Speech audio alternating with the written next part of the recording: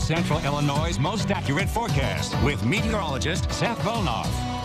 All right, here's a live look in Mattoon tonight. Not too much activity that way, and they just barely missed getting in on some of that storm activity earlier. We can see not too much happening at the moment, but this is what you missed out on here. Let's look at some spots that saw some pretty nice sized hail. This was in Long Creek. As you can see, this hailstone surpassing the size of a quarter. We take a look at some more. It looks like in Mount Zion, you maybe had at least golf ball size hail is what that appears to be, just kind of eyeballing it, looking at there in the hand. And this one in Decatur, you can see just a little more jagged. Sometimes those hailstones have almost a little bit of that sharpness to them. This one also getting close to that golf ball size. And look at some of these. These are at least 2 inches wide. You're talking about egg size hail, even getting closer to that tennis ball size. So we saw some pretty impressive hailstones, and it came from one storm. You can tell the path it took all the way from southern Iowa all across central Illinois, and it finally started to kind of taper off by the time it got into Douglas County. But just look at all these hail reports that came on in, various sizes, and again highlighted by even up to tennis ball size hail there in a couple of spots.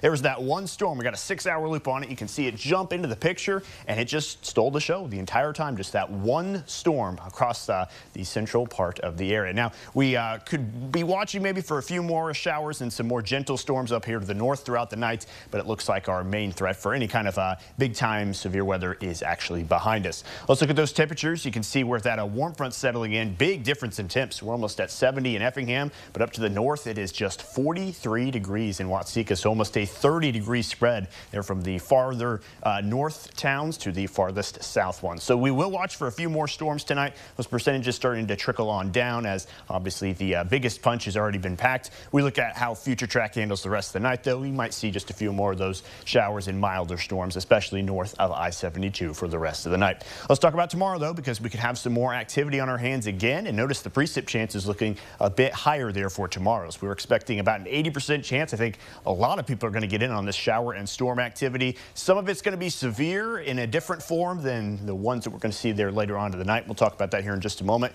But there's that slight risk covering pretty much the south half of the area. Things get a little more interesting down just a little bit south of I-70 there as you see that enhanced risk. That's going to be just off down there to the south again. But we will be watching for pretty much everything tomorrow. Some of these storms, when they tap into the biggest instability, we'll be able to provide some of that tornado threat that we kind of were missing a little bit today, but also that hail and wind threat is going to be evident. And a thing to note, too, we could be seeing some flash flooding with the second round of storms tomorrow. There's your tornado risk index. It's going to be highest down there around I-70, tapers off as you go a little bit farther up there to the north. But I think the environment that's in place tomorrow is going to be a little more, it's going to be a little more reliable than what today's was. I just think today's was always a little bit conditional, but tomorrow's looking a little more set in place there. Could be talking about hail the same size again. Maybe we get up to a tennis ball there in a couple of spots. And notice that our axis of instability is going to get a bit farther to the north this time, so we've got a little more territory to work with for some of those stronger storms. Here's how one version of Future Track handles it. Could be kind of a busy afternoon. We might see some more individual cells kind of pop up there into the picture early.